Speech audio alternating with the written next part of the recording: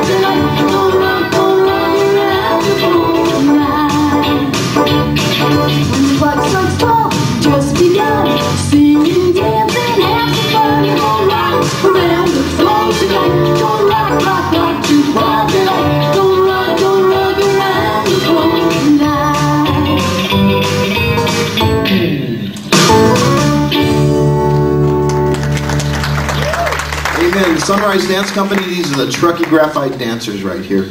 We're going to do a song for you called Lift Him Up.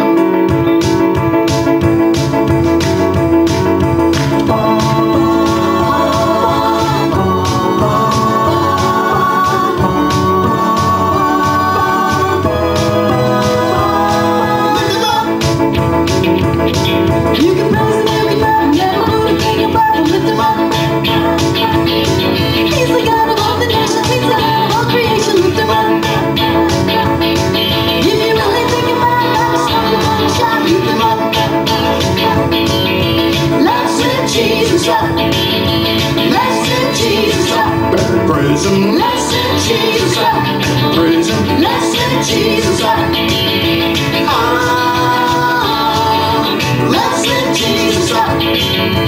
God's love the world and made His only Son. Lift Him up. He's the way, the truth, and life for you. He paid the price. Lift Him up. He's the one thing that is why we sing. Lift Him up. Come on, people, let's lift Jesus up. Let's lift Jesus up. Praise Him. Let's lift Jesus up. Praise Him. Let's lift Jesus up. Let's lift Jesus up. Let's go.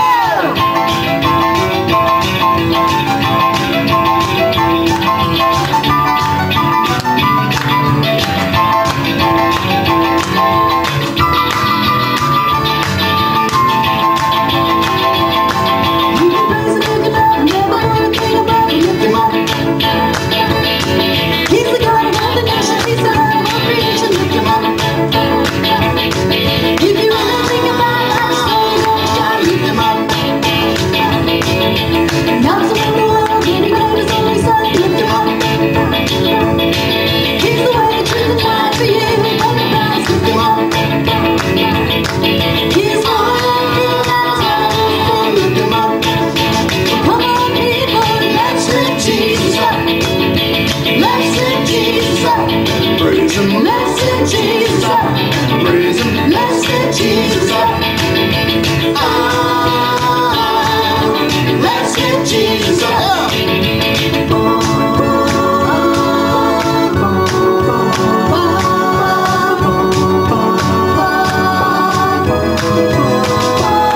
Lift Him up. I'm going to introduce you to the girls. Girls don't run off. I want to introduce you to them. Twiddle-diddle-dee, twiddle-diddle-dee, twiddle-diddle-dee, twiddle-diddle-dee.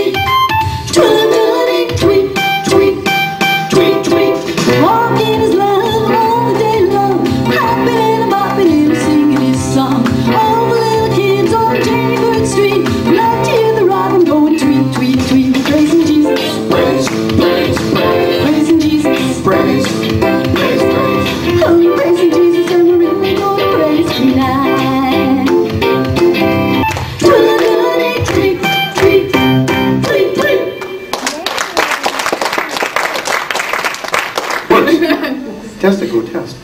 Testing. Oh, it works. Okay, you ready for this? Give a hand for the Twinkies. Here they come.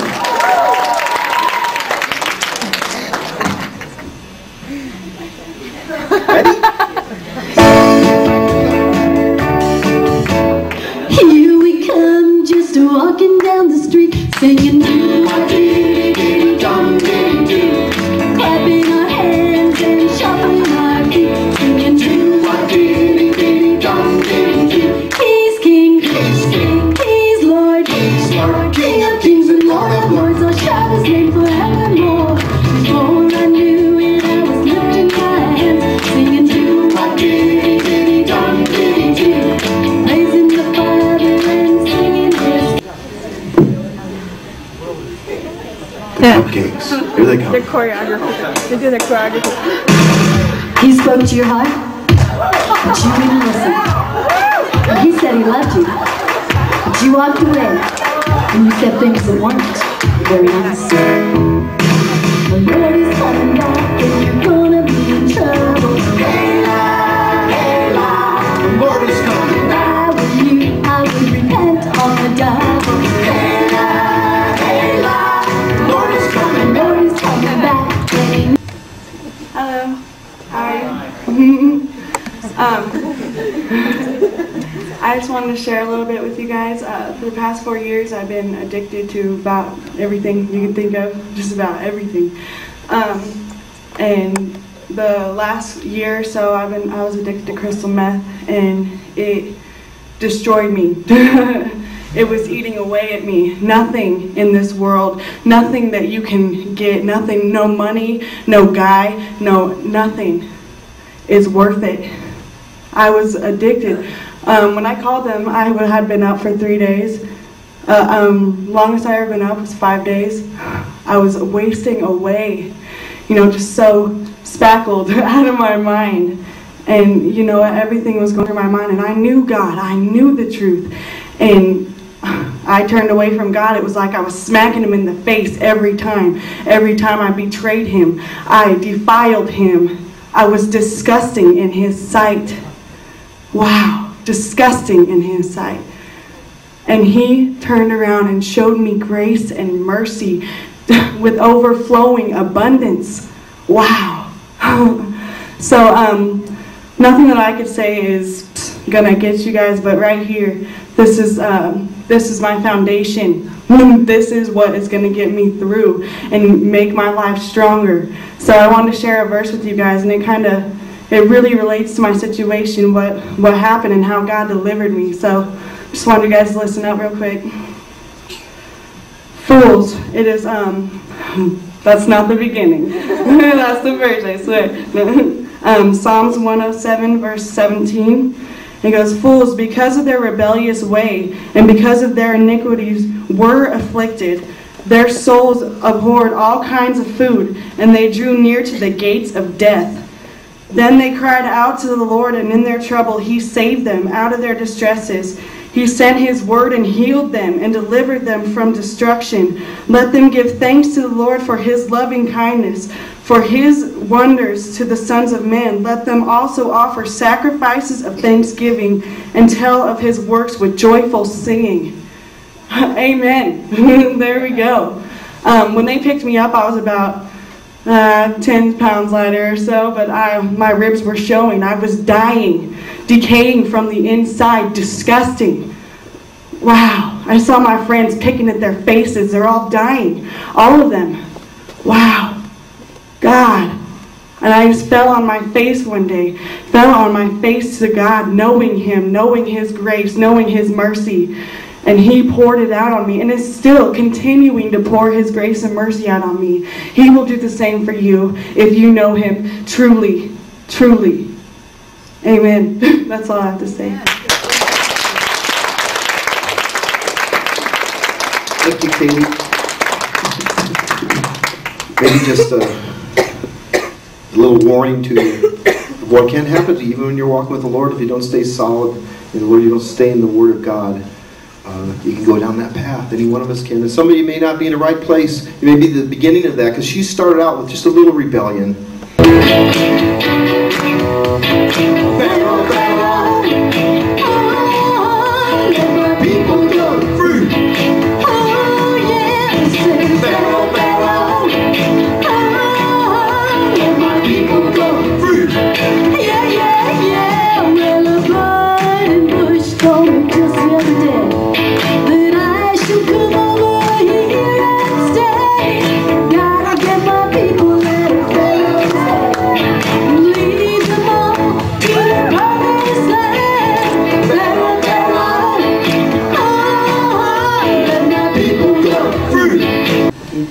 told a lot of what I was going to share. Oh, sorry. It's okay. Get another thing. So when I was your age and I get in trouble, my mom would set me up with these guys. But I had a good time. Oh, sorry. Can you hear me like this? No. No? No. All right. So yeah, when I was 9, I was at a concert just like this, and my uncle gave an invitation, and I just felt this burning in my heart, like, yeah, I want to go to heaven, I want to be with Jesus. My mom was sitting next to me, and she didn't raise her hand, but I did, and I was like, yeah, something's different. They gave me a Bible, I took it home, read it for about 10 minutes, put it down, and I didn't see it ever again. Like they said, my mom's not a Christian, and had no influence. And ever since I was a young guy, I was real mischievous. I liked adventures, pirates, and ninjas, and skateboarding. And I liked the fun. So I started out sneaking out at night and, running around, getting in a little mischievous trouble, knocking on people's doors and running away. But, as you get older, you gotta change. You gotta get into bigger, better things. You don't read kids' books all your lives. And so I started dabbling in that, in the darker stuff, the drugs and just bad stuff. And it came to a point where I was in school one day, and this detective comes in. He says, "Hey, I need to talk to you really quick." I was like, "Oh, what?" So I went into this office, and he started getting on me, I started just lying about everything. He's like, blah, blah, blah, blah, blah, playing the tough guy image like on TV. And I was like, oh, man, I'm going to jail. So he puts me in a car, and we start going to Wittenberg, and he looks at me and says, "Hey, all that stuff I said to you back there, that's who I am. I'm a cop. I have to do that. But the only thing that's going to change you, this jail that I'm taking you, isn't going to change you, but Jesus Christ is going to change you." And I was like, "You're just like them." Oh, no. So I go to jail, and I'm the tough guy. I thought the worse I was, the badder things I did, the cooler I was. Straight lie. I was like, all right, now I'm really cool. I'm in jail. Can't go to the bathroom when I want, and yeah, woo! So it got to the point where I was sitting at lunch one day, and my probation officer comes behind me, and he says, "Hey, your uncle from Lake Tahoe wants to see if you can go stay with him." And I'm at lunch, surrounded by tough guys. And I go, oh no, church. They'll make me go to church. And I was like, nah, I don't want to go. Go back into my cell, and I was telling my roommate, this cellmate, whatever, and he goes, "Dude, you crazy, go to Lake Tahoe. There's girls up there and stuff." It's like, yeah, true. All right. So things started working out, and I thought I was kind of in control of the situation. I was like, yeah, I'm manipulating the system. I'm going to go up there and do my time and whatever. And as I was up there, my uncle started telling me things that were in the Bible that I never heard, and it sounded kind of weird at first, but it all made sense. He talked about the spiritual battle I was in, and the fact that I did give my heart to Jesus, and now he's not going to let me go. I'm his. And I was like, that does sound pretty cool. And as I was up there, a lot of my old friends things started to happen in their lives. A couple of them started going to jail for long periods of time. A couple of them started dying.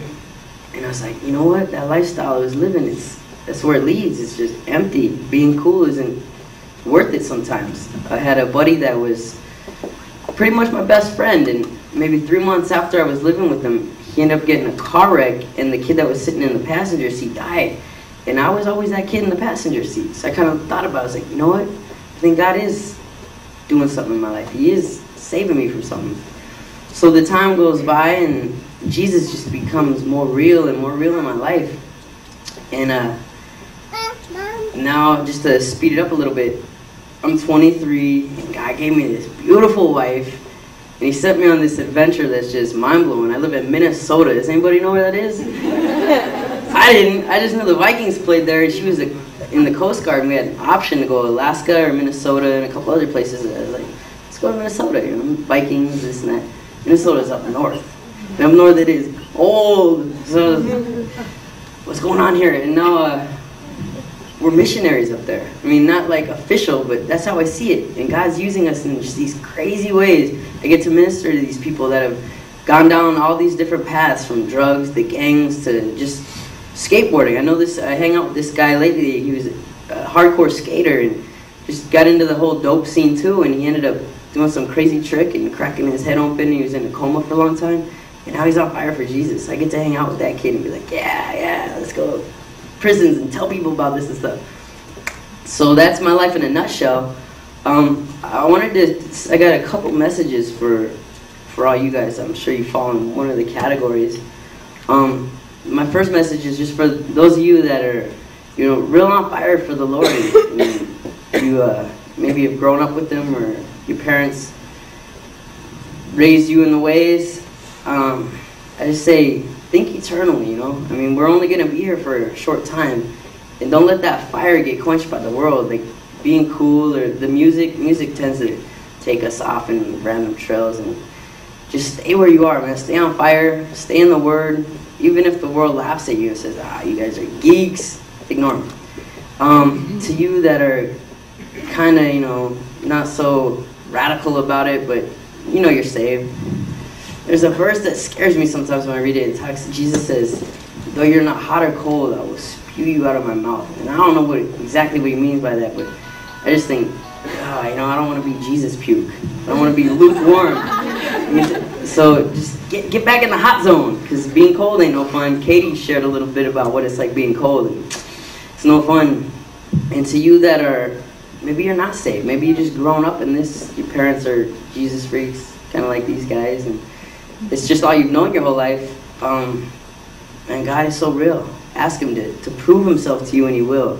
I have a little sister who goes to Galena High, and one of her classmates just died in a car wreck like on Monday. And she's torn up, man. And I'd like to tell you, that you guys are young and you have your whole life in front of you, but you don't. I mean, tomorrow isn't guaranteed. Like that little girl, Jamie was her name. I mean, she had the world in front of her. I guess she was active in sports and everything, but she's gone. So we got to take the time we have now. And it says in the Bible that today is the day of salvation.